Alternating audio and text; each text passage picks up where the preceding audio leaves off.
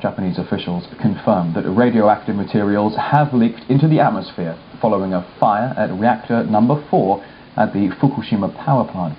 The fire is said to have damaged an area used to store spent nuclear fuel. The situation at all 6 reactors is said to be critical after the only 2 remaining cooling systems failed following the devastating quake and tsunami. While the blast at the facility number 2 that occurred this morning has reportedly damaged the vessel of the reactor.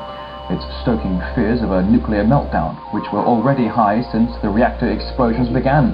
The company that owns the plant has reportedly withdrawn over 700 workers, leaving only 50 to deal with the disaster. Engineers have been using seawater to cool the reactors in an attempt to avert a nuclear meltdown. RT's Ida Bennett reports from about 100 kilometers from the station itself. The whole country, it seems, is on edge because it seems like we could be on the verge of a nuclear catastrophe now. There have been 2 explosions at the Fukushima power plant today so far, and following that second one, there were really serious fears of a major radiation leak. Now, just as recently, the Chief Cabinet Secretary for Japan has been speaking to the press very frequently, saying that the radiation levels around the plant have been dropping, but following that second explosion, they did peak at 400 times the maximum level that one should be exposed to over the course of a whole year. Now, for widespread radiation contamination and radiation sickness, the levels seem to, the really high for warning levels seem to be around 1 million, so we're at half that now, but it does seem like the radiation levels are decreasing. However, the number of foreign news crews that I've spoken to today and the number of expats and foreigners living here simply don't believe what the Japanese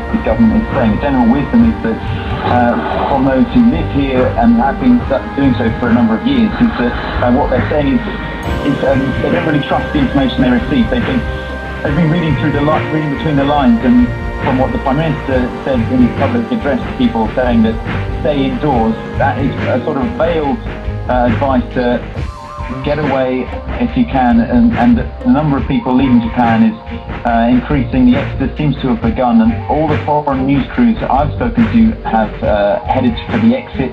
I'm actually now a little bit further away from Fukushima. I'm heading towards Niigata on the west coast because I'm with a team from New Zealand who are heading for the airport, but all the flights south to Tokyo and Osaka are actually booked up for the next 2 days, so they're on a waiting list for 2 days, and it seems like all the other airports are full of people trying to leave. Now on the streets of Sendai this morning, you can see the concern because people were queuing up at what shops still had food left, ready to stockpile because they feared the radiation cloud could soon spread to them. They're just 100 kilometers north of Fukushima, so they're ready to stay indoors for a long period of time if that radiation cloud does spread.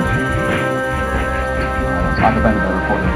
Now, Dr. Robert Jacobs from the Hiroshima Peace Institute says, judging by how the situation is unfolding, it seems the government has little control over this nuclear crisis.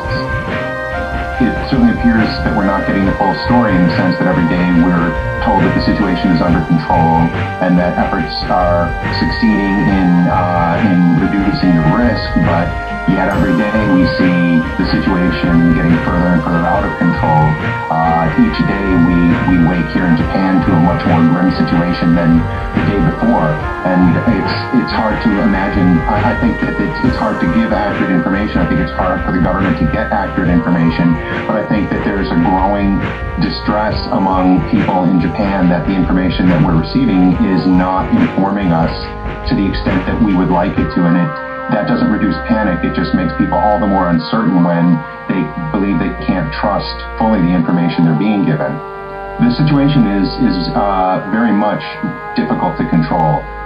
There's no doubt about it. You have a site there. You've had 4 explosions and significant radioactive releases at the site of the reactors. So you're having extremely high levels of radiation in that local area, making it extremely difficult for people to conduct the kind of work that may be useful.